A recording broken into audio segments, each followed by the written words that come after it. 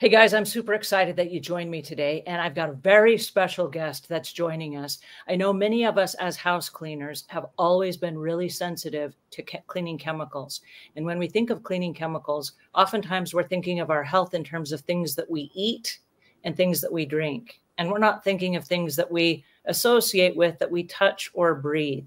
And so today it's a really important conversation that I've been dying to have for a very, very long time. And I want to read the introduction for Gabriela because I'm just not going to remember all of the amazing things that she does. And then I promise I won't read to you anymore. We'll just jump into a live conversation. But Gabriela Rosa is the founder and director of the Rosa Institute. It's an organization dedicated to improving clinical outcomes and advancing scientific knowledge in reproductive medicine. It's to help couples overcome fertility challenges and conceive healthy babies. I know, awesome, right? Since 2001, she and her team have blended evidence-based science with a holistic and educational focused approach to fertility treatment, resulting in the development of the FERTILE, fertile method. It's a unique methodology that boasts a 78.8% live birth rate for couples with a history of infertility, miscarriage, or failed treatments. The Institute has provided reproductive education and empowerment to over 140,000 couples in more than 110 countries worldwide. Gabriela is a renowned fertility specialist. She's the author and program director for the Fertility Breakthrough Program. Her 2 decades of knowledge and experience have been distilled into 4 books on natural fertility solutions, 2 of which have become bestsellers. I know, and she's joining us today. How cool is this, right? Her latest book, Fertility Breakthrough, Overcoming Infertility and Recurrent Miscarriage When Other Treatments Have Failed, is a valuable resource for couples struggling to conceive for over 2 years or facing difficulties in maintaining a healthy pregnancy. Her academic achievements include a master's in public health, clinical effectiveness from Harvard's University T.H. Chan School of Public Health, where she received the Scholar Award for Academic Excellence. She's currently pursuing Harvard's Doctor of Public Health program and holds a Master's of Science in Medicine, Reproductive Health, and Human Genetics, and a Bachelor of Health Science. Gabriela is trained in various health disciplines, including neuropathy, nutrition, and botanical herbal medicine. She's got all the goods here, you guys. I'm so excited. Gabriela is featured in major publications and is a respected educator, podcast host, and radio commentator on health, wellness, and fertility. Her podcast, Talk Sex with Gabriela Rosa, explores a holistic conversation around desire, pleasure, and satisfaction, guiding individuals on a journey of self-discovery, whether they're on the fertility journey or not. Gabriela is joining us today to have a conversation with me about cleaning chemicals and fertility, and she's here to answer your questions. Please help me welcome Gabriela Rosa. I am so excited to be here. Thank you, Angela. Gosh, that bio makes me blush. Well, you are certainly talented and skilled in areas of which I've had a lifelong curiosity, because as a house cleaner, when we talk about cleaning chemicals, it's something that affects us all. And many homeowners will use cleaning chemicals randomly, and professional house cleaners use them all day, every day. Yeah. So this is a huge conversation. So thank you for joining us. Oh, my pleasure. No, when I saw, the title of your podcast, I'm like, okay, I need to go and educate. I need to share some light, because you're absolutely right. Like so many different things that we are exposed to in our day-to-day that we think, oh, okay, it's available on the shelf of a supermarket. Of course it's healthy, but is it? So I get what you're saying. Well, I'm curious. There's something in your life that triggered something that made you decide to go down this path. Share with us what it was and how you got here. Well, I was a cleaner at one point. Yay! So when I was studying, I was like, what what is the easiest way, most productive, and certainly, you know, the least hassling kind of way to make some extra cash to pay for school. And cleaning was just such a fabulous, you know, part of it. And at the time, and I guess, you know, my parents, I'm Brazilian by background. You know, I was raised in Australia. I was born and raised in Brazil, and then my parents immigrated to Australia, and I lived there for more than 30 years of my life. But as you can probably imagine, you know, from a Latina mother, it's very much a situation of like, you know, go clean, girl. And we were just brought up with just, you know, really good cleaning abilities. So, but I think that what brought me to doing the kind of work today is very much this essence of wanting to help people transform. You know, for me, transformation is the core of what it is that I do. And as you can imagine, you know, when treating couples who have been struggling with infertility, struggling with miscarriage, there's a huge amount of transformation that's required there for us to be able to get an outcome of a healthy baby, especially when they've, you know, been trying for many, many years and other treatments has failed. So that's the passion for me. You know, that's the thing that really kind of, it gets me up in the morning, it keeps me up late at night, and it keeps me doing it for what's now 22 years. You know, it's been a long time. Well, what is the connection between cleaning chemicals and fertility? You know, that is such a great question. And, you know, the really important thing that I want people to take away from this conversation is that you can't isolate fertility. You can't isolate reproductive health, hormonal health. You know, so many times when we have a problem, like let's say you have a sore finger, right? And it's infected. Let's just give that as an example. That finger, you might put, you know, topical treatment, and you might put things on it that is going to help to heal from the outside in. But the truth of the matter is that that finger is part of a greater system, okay? And the fact that that finger became infected to begin with is a flag to what else perhaps may be going on underneath the radar, so to speak, you know, inside the system of that person. Because what happens is that, you know, I always talk about the fact that every system is designed for delivering the outcome that it's delivering. And this is true in the human body as well as life, you know, as well as cleaning houses. I mean, think about it. If you have a system, everybody has a system in which they go about doing things. And if the outcome is not what you want, you have to question, okay, what is the process? What is the system? And so what happens is, you know, in a roundabout kind of way, I need to kind of help people understand that that sore finger is a part of a whole, just like reproductive health is a part of an entire system. So the things that we breathe in, the things that we put on our skin, the things that we put in our mouths, the things that, you know, we experience in our day-to-day are all going to have an effect on how our body works in one way or another, okay? So when it comes to cleaning products, the effects are various because there are many different types of molecules and of components and compounds and ingredients that have different effects in our body.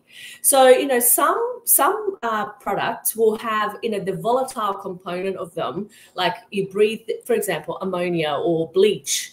You know, you will breathe that in. You may not even get it close to your hands. You might be wearing gloves. You might be, you know, but it doesn't matter because just the breathing of it has an impact on how your organs will perceive that chemical, okay? If you don't clean with gloves, which God forbid that would be the case, you know, especially if you're using cleaning products, you're going to be absorbing the skin, Angela, absorbs whatever compound is put on it 3 times more in greater amounts than what you eat through your mouth. Imagine that. Right? So we literally will be able to have a higher dose of that chemical inside the body by having it on our skin than if we were to ingest it, if we were to drink it. So hence the absolute importance of making sure that we are using protective, you know, equipment when we are doing cleaning jobs. And, you know, there's the usual household cleaning, and then there is the really kind of deep household cleaning. And then there is the attics and the, you know, kind of whatever kind of people we want you to do. And in those types of cleaning jobs, even more so, you know, the entire protective gear of like suits and masks and, you know, face masks and eye goggles and all of those things is vital, because whatever is in that environment is going to end up in your body in one way, shape, or form. So whether and I think that's a key. I think a lot of house cleaners don't realize that their lungs are also filtering out, like you mentioned, the fumes with the bleach and the ammonia and things like that. absolutely, Their lungs are acting as a filter, and their respiratory system is going into high gear when we use some very strong cleaning chemical, and it may not be necessary to use something as strong. Yeah, absolutely. And it's, you know, it's almost like the lungs will be acting as a filter and a sponge at the same time, right? So it's like it's literally sucking it all into the system. So what happens is that when we are sucking all of these things into the system, then what happens is that the body has to treat it somehow. Right? It has to work on it somehow. And so what happens from there is going to be dependent on many other factors and many other pathways of what's going on in the body. That's called epigenetics. You know, when it comes to the way in which the environment has a relationship with what happens in the body, like we have all of our genes, but the way that our genes will kind of essentially show up in our day-to-day, and what kind of diseases we may be predisposed to or we may be affected by will be dependent on how our genes respond.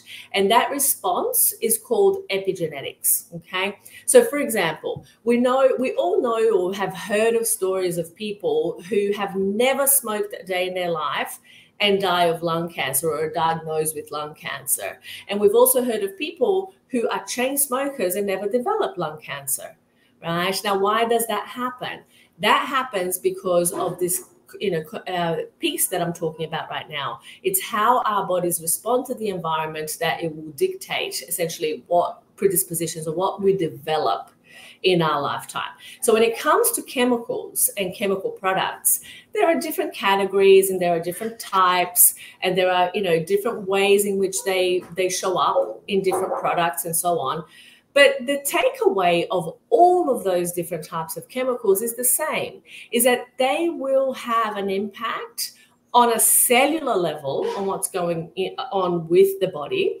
And most cleaning products, they have an impact on hormonal glands, okay? So the endocrine system. So these hormonal glands, they are the ones that communicate, you know, like our ovaries will communicate with our thyroid, which will communicate with our pituitary in the brain, which will then, you know, kind of have this feedback loop to release the egg for ovulation, or in the case of males, to produce sperm. When these pathways are affected or they are obstructed because of different chemicals or different exposures, then those loops and balance that would ordinarily happen in terms of hormones, they break down, right? They become disconnected. There's a difficulty of communication between those systems, between those cells and between those pathways. And so they become disrupted. And when they become disrupted, we start to see symptoms. And those symptoms, they will range from many different things, from imbalanced cycles, from, you know, say irregular cycles, to the inability to conceive, to the inability to keep a pregnancy to term and increased risk of miscarriage, fibroids, endometriosis, you know, you name it. There's lots of different symptoms that will arise. Well, and one of the things that we have seen over the years is we've seen a lot of house cleaners who have had challenges trying to conceive because they are affected by either their diets or the things that they're breathing or whatever. And I know that as mothers, we have more of a tendency to think about, well, I'm the mother, here's what, you know, is affecting me. But tell me about the cleaning effects and how that might affect the fetus of a baby that's not born yet. Yeah, that's such a great question. Okay, so I will say one thing that I think is important. In fact, two things that I think are really important to understand this. First, fertility is a team sport. Okay, so it is not just to do with the female. And you can have a woman do all of the right things and still have sperm from a male that is really under par and that will produce increased risk of miscarriage and difficulty in conceiving. Okay, so what many people don't understand, that a miscarriage, for example, or the loss of a child in utero, is actually 40% to do with female factor, 40% to do with male factor, and 20% to do with embryonic factor. Okay? Wow, I did not know that. Yeah, yeah. And many people don't, right? So like say those couples that cling together, that are, you know, that are exposed to those chemicals together, they will both be impacted from a reproductive perspective, you know, from that hormonal balance perspective. So that's the first thing that we need to understand, is that fertility is a team sport. The second thing we need to understand, and this is incredibly critical, fertility is, and this is a very big word, but it's passed on through generations. It's what's known as transgenerational, okay? But basically, because those generations, like, you know, we now know that what our grandmother ate impacts the quality of our health today. Isn't that fascinating, right? And we also know that what you do today as a mother or as a prospective mother will impact your child's health and their child's health. So we need to take those things into account when we are talking about fertility, because sometimes the majority of people, and in fact in populations, the truth is that most people conceive without trying. It's really just a very small percentage of the population where people have severe issues. And just because it's a small percentage, it doesn't make it any easier, you know, for someone going through infertility. At this stage, you know, we know that 1 in 6 couples experiences difficulty in conceiving and keeping a healthy pregnancy to term.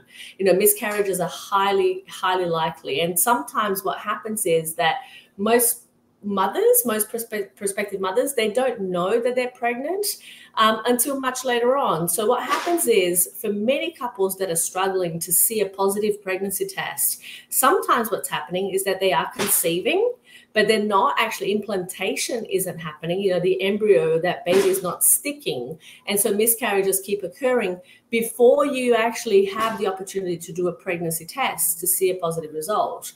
Or they do a pregnancy test, see a positive result, and then a few weeks down the track, unfortunately, they lose the baby. But the chemicals and the exposure to those chemicals, in fact, the exposure to anything that could be detrimental to a developing embryo, to a developing baby, are things that are in our day-to-day. Like, for example, you know, something that we may not even realize. You know, those fragrance products, you know, those kind of like sprays and those things that people put on in their cars and in their, like, you know, those dangly things. That's supposed I am not a fan of those. No, I get around those and they just make my eyes go bloodshot and my nose is like this. And then I'm like, why do people do this? And they're popular, and they, you know, you go into a house and they got the little plug-in thing and it spritz stuff in the air. I'm like, stop, please stop. Exactly. And you know what? Exactly. And you know, it's one of the most toxic things that people could do. And most people don't understand it, because it's marketed so well with literally multi-millions of dollars.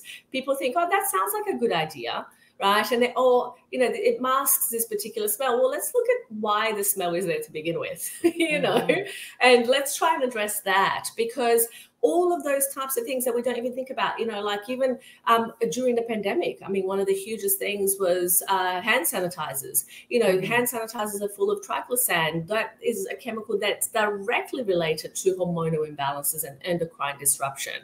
So, you know, the truth of the matter is that these chemicals are prevalent and pervasive in our day-to-day and in our environment.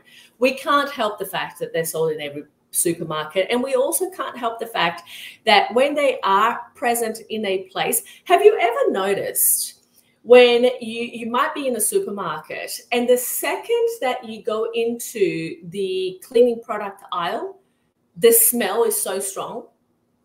Have you ever noticed that? Or have you become desensitized to the smell of cleaning products? No, fortunately, I try to stay out of the cleaning aisle at the stores, because when I go inside, people are like, oh my gosh, I got a question. And I'm like, whoa, how did you know I was here? But I do usually buy my cleaning supplies through a supplier, and we buy them in bulk and concentrates.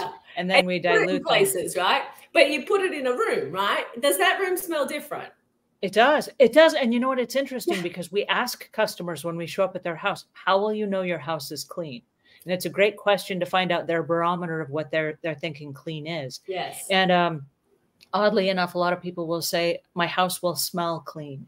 Yeah. And then we have to have an educational conversation about clean doesn't have a smell. And That's- if there's something in your house that smells, you have issues of a different sort, right? It's not that your house is clean, it's that something smells.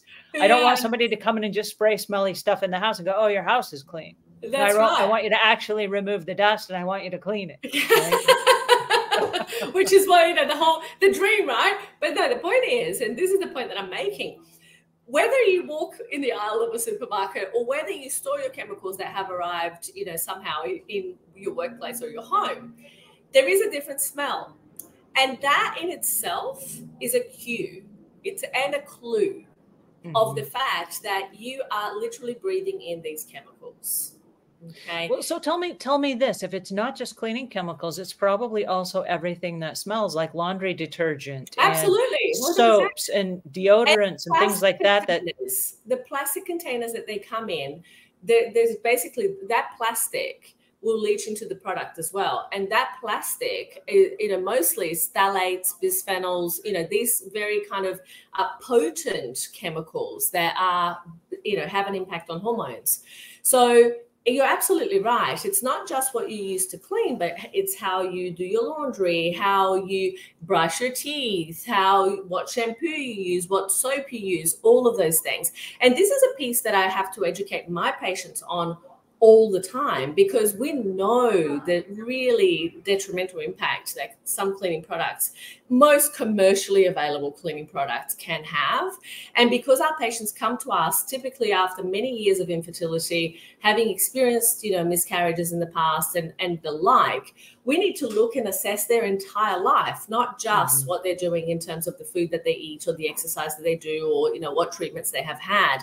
We really need to kind of it's almost this diagnostic of their life, going deep into what else is there that is impacting you. And one of the things that I talk to my patients all the time is the importance of ensuring that not only that they are not, and this is kind of different for your audience, and I want to say this. I want to say that in the same way that not every person who smokes is going to be affected in this way, right? Not everybody who uses cleaning products is going to be affected in this way. However, there will be some effect. We know that the person who didn't develop lung cancer perhaps had a stroke or had a cardiovascular disease or had emphysema or had, other conditions that were related to the exposure that they had. So no exposure is neutral, okay, when we're talking about toxic chemicals, okay? The only best way to reduce the impact of those things is by changing the exposures that we find ourselves facing, right? And so understanding what it is that we're using, to what degree, how we're protecting ourselves, following the guidelines of making sure that you have, open windows and, all of those things is all going to help. But we can't expect that, and storing chemicals, cleaning products or otherwise underneath the sink, it's going to permeate your whole house. No matter what, those volatile organic compounds are the very thing, the things that we breathe in are the very mechanism in which these chemicals impact hormonal health and reproductive health. Wow. And general health. I love this. We have a comment that came in. May says, my mom used bleach her whole life, smokes and drinks daily, 73, still healthy. Maybe working out is helping sweat it out. Our house cleaner's now in the 90s, still alive, has 7 children, including twins, another 3. A move-out cleaner works with ammonia for 34 years, still strong and healthy, but she could never conceive. So this is really interesting to me because I hear stories like this all the time.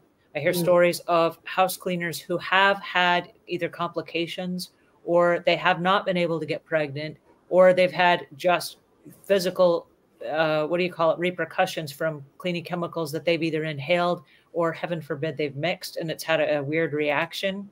And I just can't express the importance enough of this conversation. Rachel says, wow, another life-changing discussion.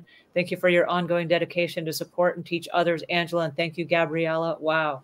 Yes. Thank you, Rachel, for dropping in and saying hello. We also have several other people here that have jumped in and saying hi to us. And thank you so much for joining us today. For those of you that are just joining us, I'm here with Gabriela Rosa, and she is a fertility expert sharing with us cleaning chemicals and the effect that it has on fertility. And so I'm really curious, at what point of your reproductive health, let's say from being a teenager to getting ready to conceive, should you start paying attention to cleaning chemicals? Like, remember how I was saying before, how fertility is multi-generational in its impact, right? So the best time to start paying attention to cleaning chemicals is 3 generations forward. So, you know, you really are looking at the health of your grandchildren here. Wow. You know? And look, mind you, of course, you know, there is always a situation where we don't know what we don't know. Right. There will always be times. And I think that there's also such an important conversation to have, that we have to have compassion for ourselves, you know, in the things that we don't know, because it's really easy to go, oh my God, I should have known that. I can't believe that I don't know that. The truth is, none of us is born knowing, right? Like we do our best and we learn along the way. So I think that first, that self-compassion and that ability to look at ourselves and just do our best is so important, right? Following on from that, it's then looking at, okay, now that I understand this information, or that I have this new knowledge that I didn't know before, what can I do to help myself, right? What can I do? And especially if somebody is trying to get pregnant right now, or they have experienced reproductive difficulties or challenges or everything else, like, we then need to ask the very, very good question of like, okay, what can I influence? Also understanding that for many people, this is a occupational hazard. It's a hazard that is coming from work, from the fact that, you know, you're living your life and you're making it work, and it is work and it's your livelihood. So it's like, you know, I've had patients in my clinic who have come to me because they worked as cleaners, or they worked in chemical plants and so on and so forth. And what I always say to them, changing jobs is always the last resort, because that just becomes an extra stress on top of everything else, right? And fertility treatment isn't exactly cheap, right? It isn't exactly free. So you've got to actually figure out, okay, well, how do I make this work whilst still, you know, protecting my health, protecting my fertility, and so on. So what I like to always say to people is, the first step is, how do we start from where we are and make the biggest, you know, positive change that we can? And for some people, it might literally just be using protective equipment.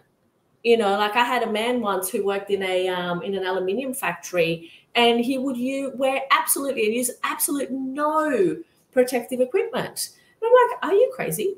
Like, the workplace provided it, and he was like, oh no, it doesn't matter, you know. And we found that his fertility problems were specifically related to aluminium exposure. So then at that point, we're like, okay, you know what? You need to wear everything, from the suit to the goggles to the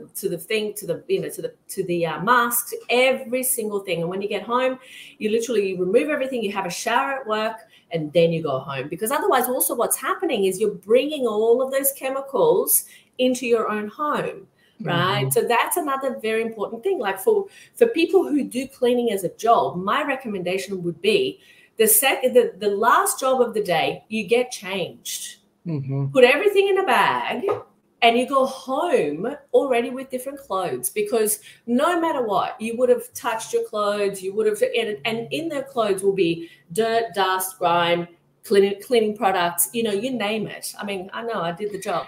So, well, you know, and it's funny because who knows what it's really like to clean houses all day, every day, except house cleaners. And exactly.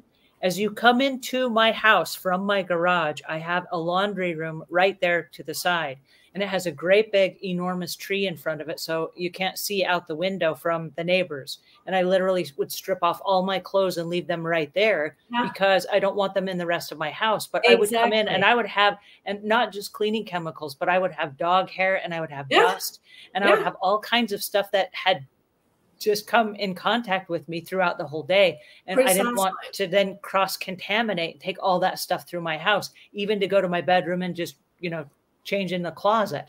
Exactly. So I wanted to just get everything off right there. Yeah. And it's interesting because we are aware, but many of us don't make choices about our own health. I mean, we noticed, and I don't know, I was probably in the business for 5 or 6 years before I learned about HEPA filtration with vacuums. And I started thinking, wait a second, they're making vacuum cleaners with HEPA filtration. What does that mean? Yeah. And when I started thinking through it, you know, logically, that it's removing the particulates out of the air. Wait a second, if they're making vacuums that have HEPA filtration, what am I breathing if I'm the one that's working around the dust and things like that? And that's just along with those cleaning chemicals. We talk about personal protective equipment, but it's not usually until we do like a deep cleaning project and there's a lot of dust or something that we even put a face mask on. No, and this is actually such an important point that you make. And I have to stop you there for 1 second because, you know, in my clinic, we treat people with serious health conditions as well that are causing their fertility problems typically. And one of the most serious that most people don't realize, and cleaners would be in contact with this all the time, is mold. Mold is literally, it's one of the worst possible exposures that a person could have. And when you are cleaning, mold in particular, literally, like I would recommend hair covers, I would recommend like literally goggles, I would recommend masks, I would recommend gloves, I would recommend different clothing. And literally all of that stuff needs to be completely stripped before you even get in your car, right? Because all of that is going to end up in your car. That eventually is going to end up in your clean clothes from your wardrobe. Right. And then getting back into the house. So I totally agree with you that, you know, sometimes it's the things that we don't think about that we are doing that we can potentially start to look at it and examine and go, okay, well, how do I need to do this differently? Because otherwise we end up with more of the same, right? So that's a really critical piece that you bring to the table there. Well, and it's interesting because when we start talking about mold, a lot of house cleaners will go straight for the bleach when it comes to the mold. So now they've got mold plus bleach. Yeah. And I got news for you. The mold might look better, but what does the insides of you look like? Right. I know. And that is definitely a tricky thing. It's definitely tricky because it's like, you know, there is that trade-off. It's almost, we do need to kind of figure out, okay, well, what is the best way to approach this? And so going back to that piece of the conversation, it's like, it's about examining, it's about looking very deliberately at every part of your job and every way in which you do something and question, can I be doing this better for my health? Can I be doing this better for myself, right? And of course, if they're not sure, if they would like some extra tips and whatever else, you know, I'm sure that you would be very happy to answer those questions. But it's about first becoming conscious of what it is that we're doing, examining that and going, right, what is the next step? If I was to make one tiny improvement here, what could it be? You know, even when I was a cleaner, quite seriously, like I will never, even in my own house now, you know, as I do, you know, clean, I basically will never, ever, ever use any particular, on my surfaces, I use a microfiber cloth with water. That's it. Like, and I do that for everything. My floor, I literally use, and I never, ever, and this is another thing that you should educate all of your clients on, for all the ladies and gentlemen listening to this, is to never walk into the house with shoes, right? Like never, ever. Why? Because the poo from the dog and the geese and the whatever else that's out there immediately is going to end up on your bed. How so? Well, you walk with your shoes inside the house, you walk all around the house, you have a shower, you walk barefoot on the floor. Guess what? Those particles, and then you get onto your bed, those particles are under your covers.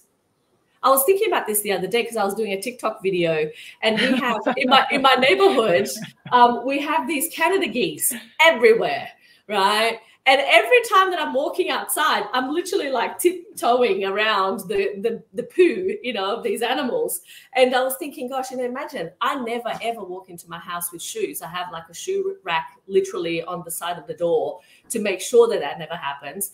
But, you know, so many people don't realize and they don't know. So it's about looking and putting those little things in place, right? Where you're literally looking at your behaviors, your actions, and figuring out how can I be making micro improvements, because those tiny, tiny improvements of habit will add up to a big thing. Like on my floors, because, you know, I'll use vinegar and water, or I'll use, you know, so it just really depends as well on, and even when I was cleaning like actual houses, I would do pretty much the same.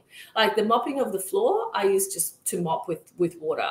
The vacuuming, and then of course the bathroom, you know, it's a little bit different, and there's different things that you need to do in terms of that. But just reduce the amount of chemicals as much as you possibly can, because that's definitely going to make a huge, huge difference.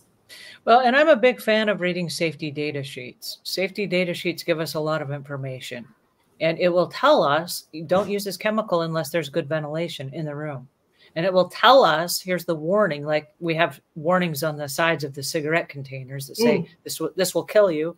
We have warnings on the safety data sheets that say keep out of the reach of children and animals, and keep it in a cool, dry place, isolated from everything else. Yeah. And it will tell us what the hazards are with little pictograms that show, you know, somebody's heart exploding and things and like if it tells and if it tells you that, literally run and do not use that product. But it's important to know. It's important to know because there are it's easy. And you asked about the grocery store aisles. It's very easy to be bamboozled by fancy advertising. Yes. You walk down the store shelf, and what happens is it triggers this cool commercial you saw on TV of all these people that were happy and they were dancing around and they were effortlessly cleaning with this particular product. And if you don't look at the safety data sheet, sometimes those beautifully packaged products, like you said, billions of dollars in advertising, are going to make you buy that and take it home with you thinking, oh, here's the next big fast solution. Yeah. But the reality is there are so many cleaning chemicals that are on the store shelves that are so incredibly hazardous to your health. 100%. Even if you're not trying to have children. Yeah. Oh, yeah. Just as far as breathing. And there will be notes on the safety data sheet that says, this kills aquatic life. Keep it out of the lakes and rivers and streams. Like, honestly, every time I read this, because it makes total sense. I mean, that's obvious, right? Why are we looking at these things? You know, like it's the same thing that you were talking about in terms of warnings on cigarette labels. Yes. Like you're gonna die if you smoke, people, but still it just keeps on going, right? So I totally hear what you're saying. I think that the key aspect, you know, like everything in life, it's really about the fact that it's a trade-off. It's always going to be a trade-off, and there will be times where you are going to reach out for that thing that's going to make your job easier, right? And if that is the case, then you need to be aware, how can I be reducing my exposures elsewhere? How can I be streamlining what else I do so that I protect my health, and utilize those moments where you really, you know, like I've moved to Boston recently. I'm doing a doctorate at Harvard, as you said. And so, you know, in my home in Sydney, with my kids, and, you know, like I have a nanny, and, you know, it's just this whole very blissful life where, you know, I have everything done for me and it's wonderful. Here, it's very, very different. Where I'm kind of, you know, I'm studying, I'm working, I'm doing all of the things, and I'm cleaning my own house. And so what that has brought to me in terms of like a reminder of the fact that it's what I do on a daily basis and what I do on a more frequent basis that makes more of a difference than what I do sometimes. And because you see, normally at home, I would instruct the person who's cleaning my house, do not use any chemicals whatsoever. I want you to use bicarb soda, vinegar, and water, and that's it, right? Here, I've scrubbed that tub. I have done whatever it is that I could do with water, bicarb soda, and vinegar, and it's still not taking the thing off. The other day, I went to Target, and I got this spray thing, and it was like, you know what? This is amazing. So I did that, and I'm like, you know what? I'm just going to do that once a month, because my life is also short. So I open all the windows and I do. Now, it's not ideal. And certainly if I was trying to get pregnant, I would think 3 times, probably, a little bit more.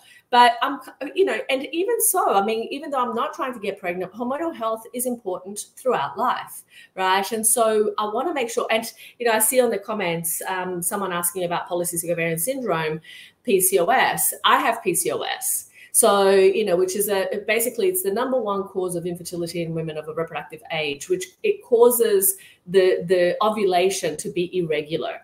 And there's a few things that I'll say about this in terms of the context that we're talking about.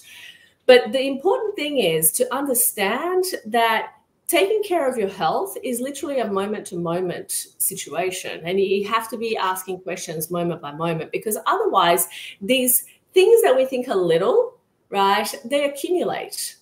And that's really the key takeaway of this whole conversation, is that you might think that, it's okay, I'm only just using this little bit of this cleaning product here and it doesn't really matter.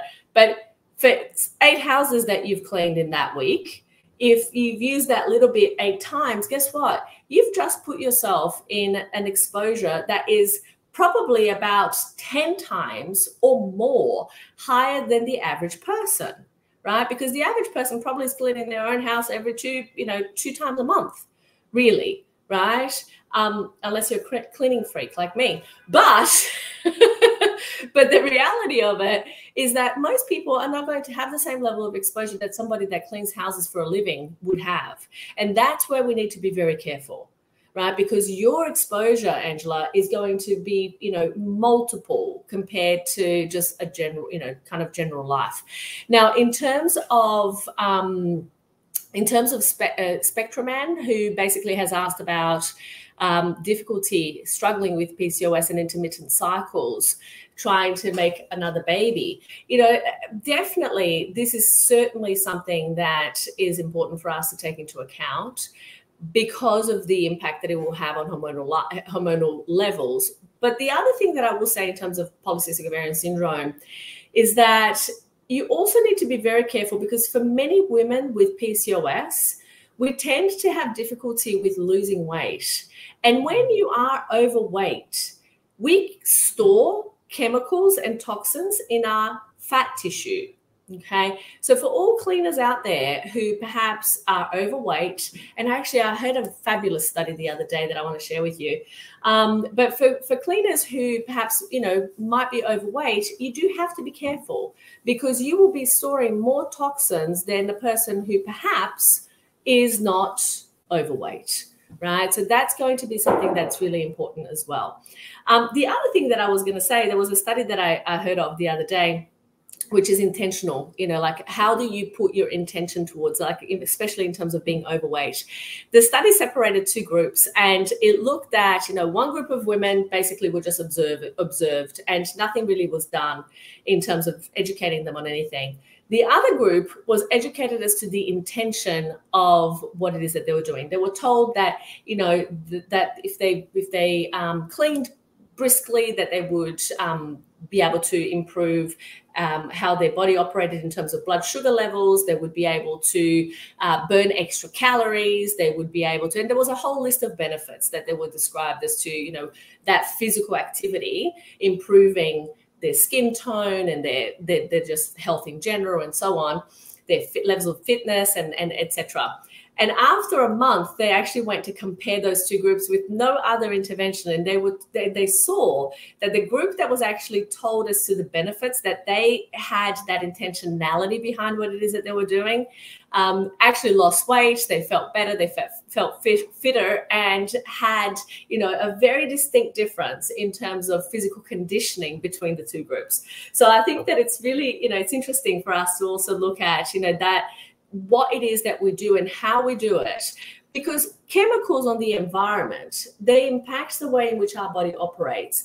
If we are thinking about the fact that, oh my God, I'm using this thing and it's killing me, that's not going to be good for you either.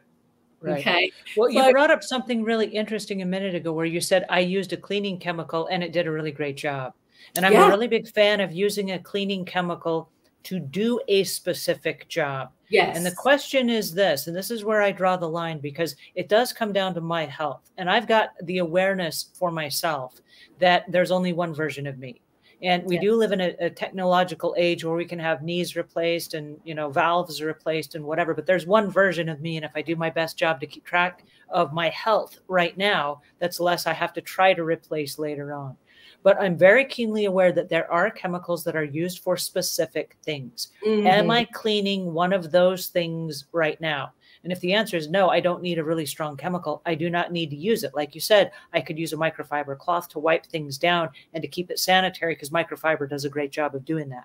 That said, there are times I will use a strong chemical because it is required. However, if I'm going to use a stronger chemical, it goes back to what you said about the personal protective equipment. Yes. I need to double up on my personal protective equipment. I need to make sure I've got my gloves on, that I have a face mask on, that I have clothing. And I usually wear a great big long apron, like one of those great big ones that the butchers use. You're prepared. Just so that I can protect my clothing, because in a minute I'm going to take that off, and then I don't want my regular clothing to be covered in that. And I know that there's only so much of a barrier you can create. But then I don't want to breathe that. And literally, when I climb inside a shower and I have to spray something, like you said, talking about mold, if I have to use a stronger chemical, I will jump in, I will hold my breath. And I will jump in and spray as fast as I can. And then I will dip back out of the shower and like take another breath, hold my breath and go in again and spray some more, just so that I'm not like, you know, inhaling that and breathing that as I go. It's every single precaution you can make every step of the way. Because the reality is, after 30 years in the cleaning business, my health can only repair itself so many times. And every time I'm face to face with all those cleaning chemicals, it can really take a toll on you. And I don't think just in terms of my organs, but like also my brain. Oh, for sure. It impacts the entire system.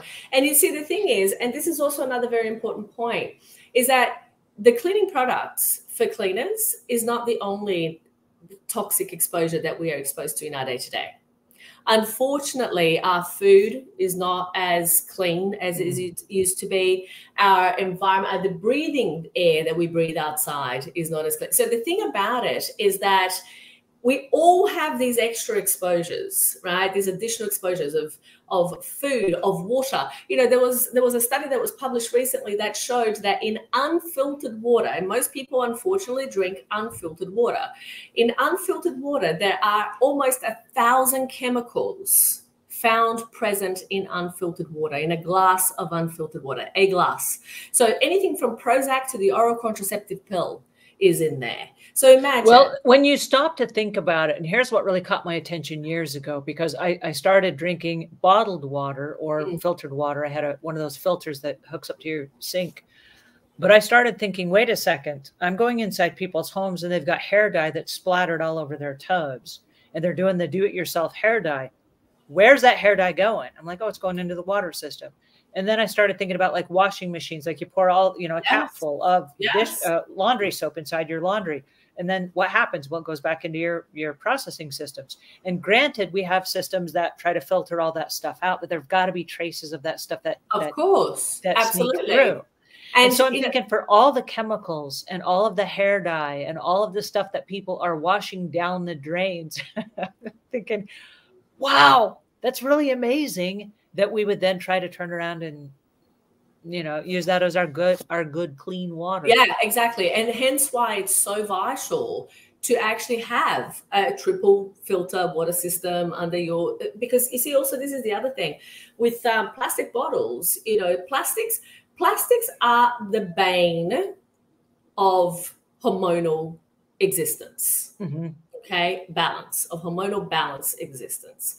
Because anything that contains plastic, whether it's something like plastic wrap on food, plastic bottles for water, plastic containers for whatever, it has a massively impacting effect on hormonal balance, on endocrine glands, okay? So what happens is that we need to really look at our whole lives and go, okay, how do I reduce these exposures? Because there is no way of avoiding them.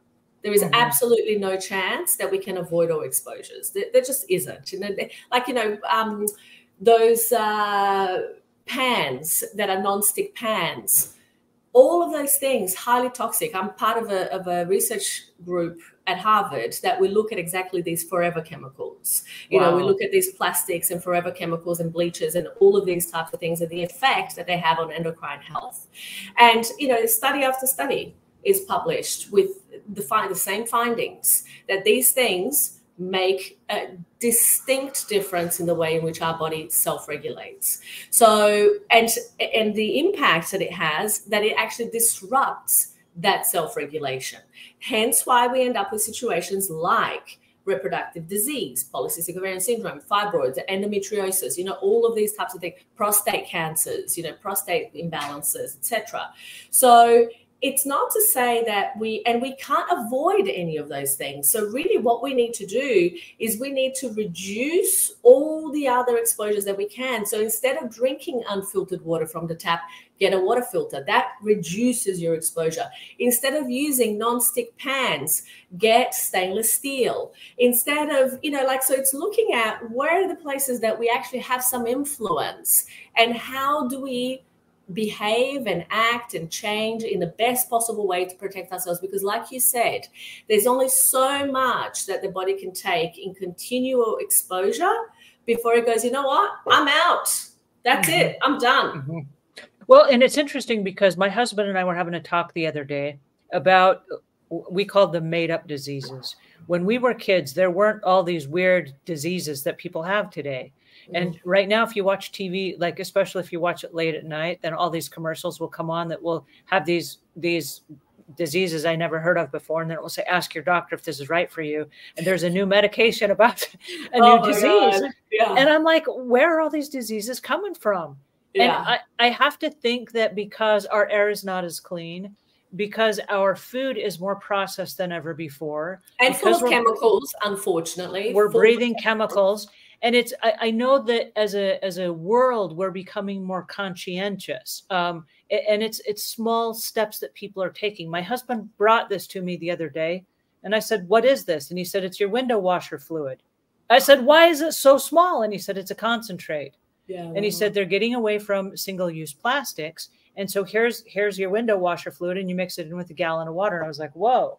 And I love to see that because we're getting away from the waste and the over processing and the landfills, and we're trying to reduce.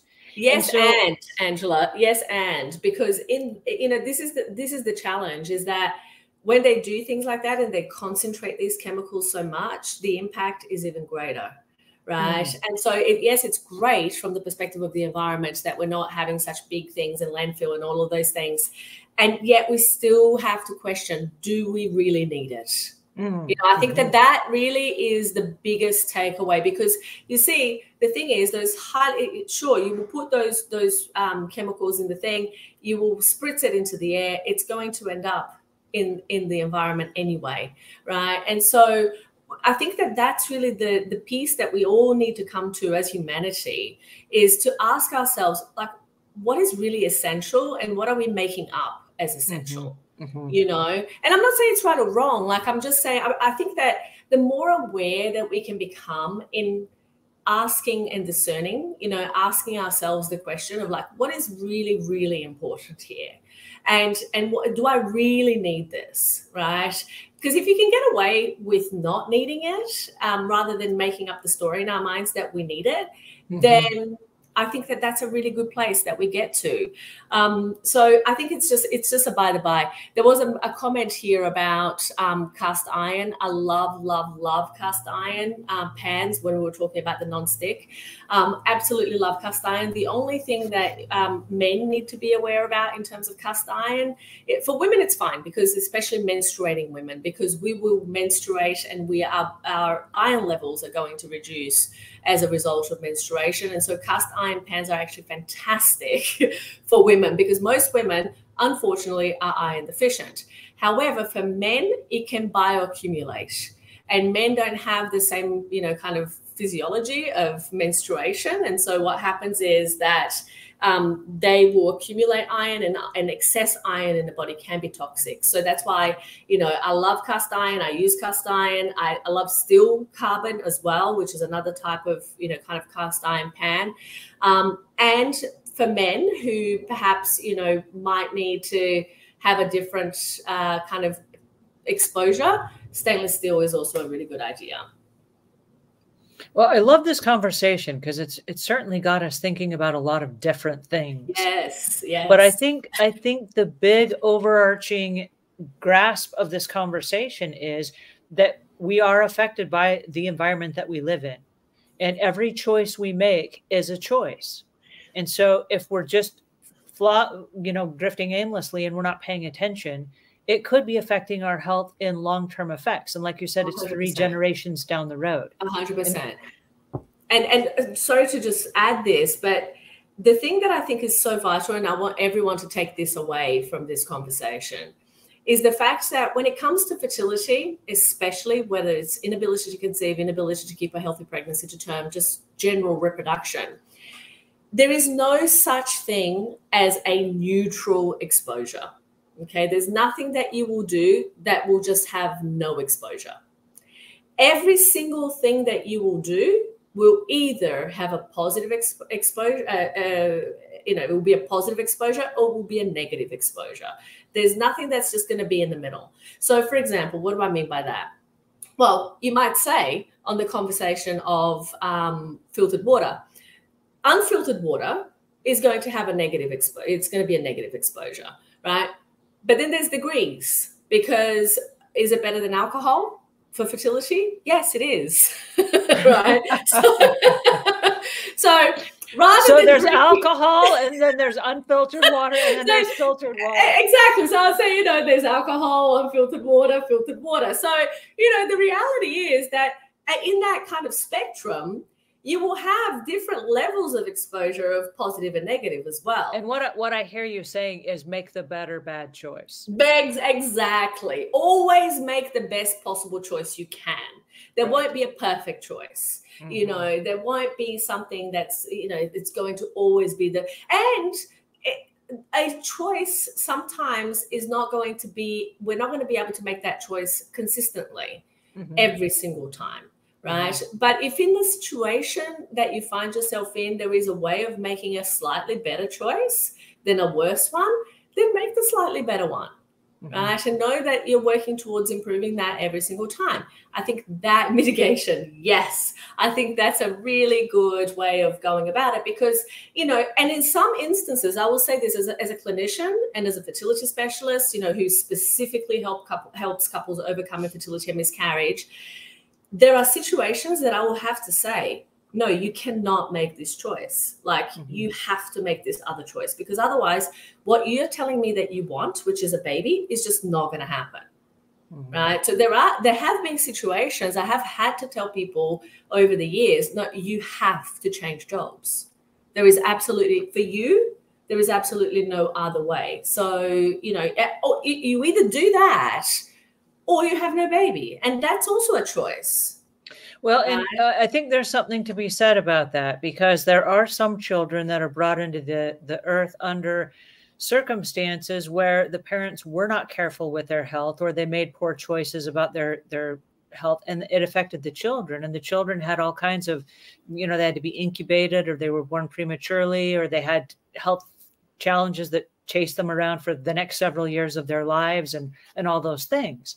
And so I have to start thinking in terms of, we only have one version of us. And if we are going to reproduce, it's probably a good idea to be on high alert about the things that we eat, and the things that we drink, and the things that we breathe, and the cleaning chemicals that we use, so that we are giving ourselves, and like you said, 3 generations down the road, the best chance possible. Absolutely. Absolutely. The best, really, truly, the best start in life starts way before life starts. And so, it's about being deliberate. It's about being aware. It's about being prepared. I think that to a huge extent. And look, there are different types of populations and subpopulations, underpopulations, right? There are situations where, for the most part, like I started this conversation, in the general population out there, people conceive without trying. Really, people have one-night stands, drunken one-night stands, and get pregnant. That is True. literally how most people, no, I'm serious. That is how most people get pregnant, right? However, there are subpopulations within populations. There are then the people who the drunken one-night stand is not going to do the thing, right? And the really diligent, you know, eating healthy, organic, and this and that still is not doing the thing, right? So there's those layers, those variations that we were talking about of best choices and not so great choices, they happen even like, and for couples who struggle to have, you know, a healthy pregnancy, they're a different type of population.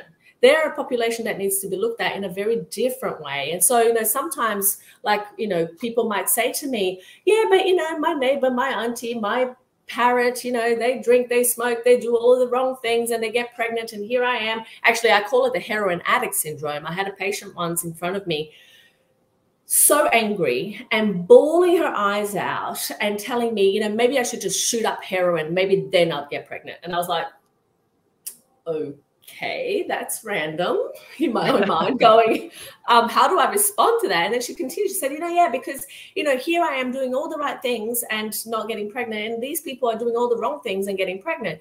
And then it was the whole conversation of epigenetics, the way that one person is impacted versus another and so on.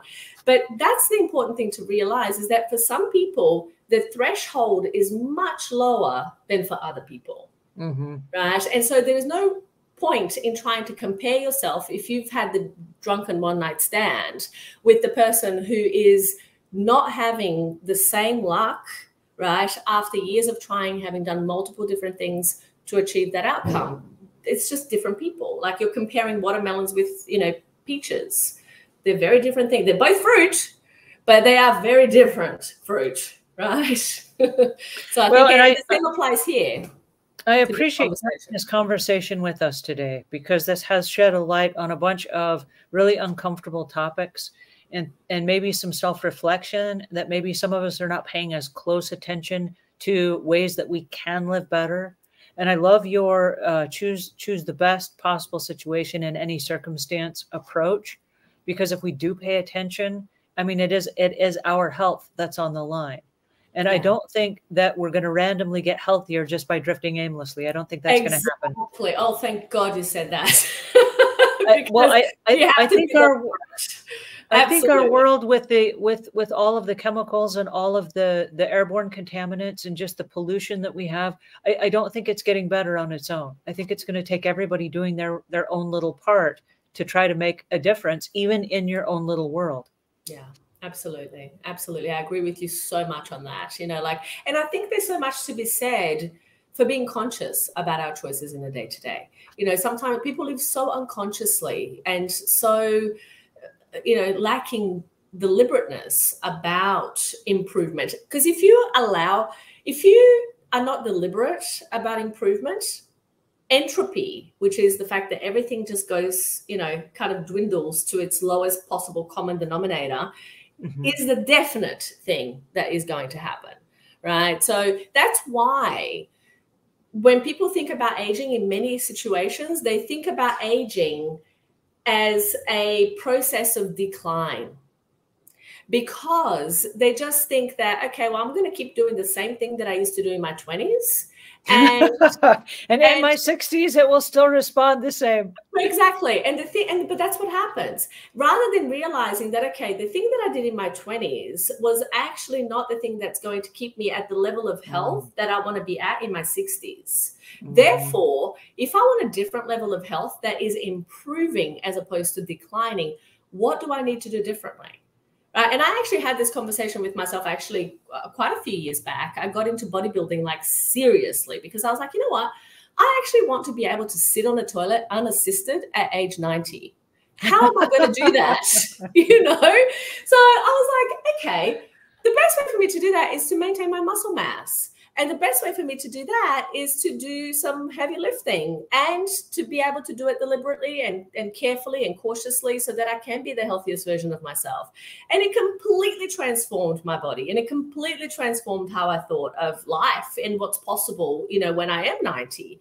So I think that that's such a key takeaway for people. It's like, don't just sit there and drift in your life. You know, really decide, be deliberate, be conscious, because that is the best way that you can live your best life, irrespective of where you are on a reproductive journey. I love that. Thank you so much for this conversation today. I hate that our time is up. Tell our listeners where they can go to find you. Absolutely. Fertilitybreakthrough.com is where they can go, or they can just Google my name, Gabriela Rosa, Gabriela Rosa. And if you Google me, Gabriela Rosa Fertility, you will find me. Awesome. Well, thanks again so much for being here with us today. I am so honored and I feel so blessed. So on behalf of me and everybody that's joined us today, thank you guys so much. This was awesome. And we really do appreciate your help. I will leave links to Gabrielle in the show notes as well, so that you can stay in touch. Thanks, guys. Lovely to have you here as well.